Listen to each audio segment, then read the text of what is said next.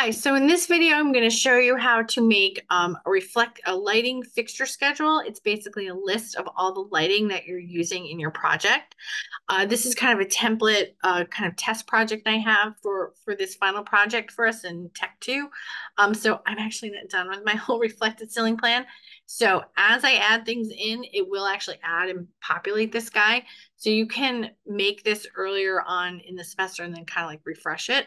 But the way we're going to create this is, so this is my reflective ceiling plan sheet 103. I've already dragged the plan onto it. I've dragged this schedule onto it. It's right here. I'm going to demonstrate how you're going to make a new one.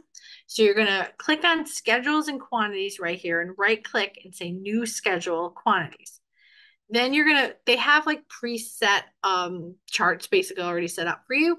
So we're going to scroll down to where we see lighting. In other semesters, we also have you do furniture. So there is one for furniture. And you can see I have it there. That's going to be huge and long. This semester, we're not requiring it, but I do have another video. We start requiring it again. So we're going to click lighting fixtures here, click OK. And then now it's going to pop up a new kind of categories here. So these are all preloaded categories that Revit knows are connected with lighting fixtures that you might want to have in this schedule. However, we're going to keep it really simple for our class. So we're going to scroll down to where it says family and type and click the green arrow here, and it's going to put it over here. That means it's going to be my schedule now. Then the only other category we need is count. So for us, for this class, we just want to see which one you're using and how many. So we're going to click there to the right. You don't click OK yet. Instead, go up to sorting and grouping. And you want to click here where it says sort by. Instead of none, you want family and type. Then you want to go down here and click grand totals. And we want title, count, and totals. So that'll kind of mimic what I have here already. But we want to uncheck itemize every instance, because what that would do is, say, for example, if I had like 50 can lights, it's going to list each one individually and then give me the total of 50. I don't want that. That'll take up my whole darn piece of paper. So that's why we uncheck that. So we say, okay. Then it's going to generate it. It just made it here, and my project browser is kind of covering it. Oops, we got to pop back there. Let's go back to Revit. All right, here we go. So move this guy over.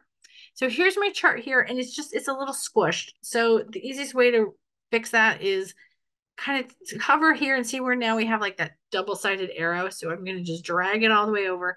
This works a lot like charts and tables and like windows and things like that. So it's pretty adaptable. So I'm going to do it like this for now. I'm not sure how tight I need it on my page. I'm going to bring this in because the count's pretty easy to, condense there and tighten up. So I'll leave it like that for now.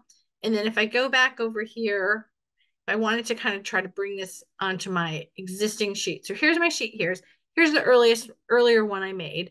And now drag this new one on. It's this one here, and I'm just going to drag it over. And then actually that fits pretty well too. It's kind of like auto condensing it for me. See how it's wrapping the text onto a second line?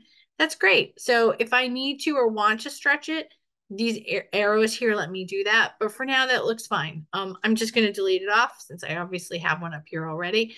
But that's all we need you to do to add an additional chart, the schedule, onto reflected ceiling plan.